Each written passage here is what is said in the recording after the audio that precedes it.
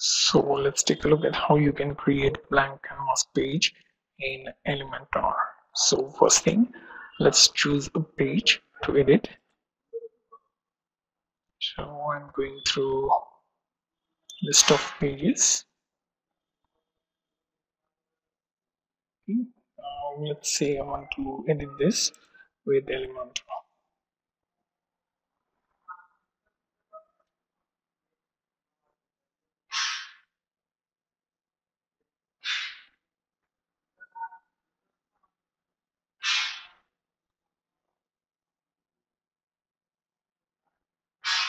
Okay, now what we're going to do is we are going to simply go to let's say settings, and here you have page layout option.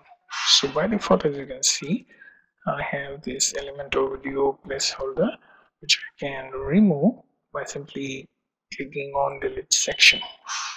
Similarly, I can also edit this and remove this private about. So it is pretty much clean. But if I want to completely clear the canvas, I can simply go to settings from the bottom, and within general settings I have page layout option. Simply choose Elementor canvas. Okay, that should clean everything. Okay, and simply click on update. So if you have any existing theme builder content, that will be erased with this empty page.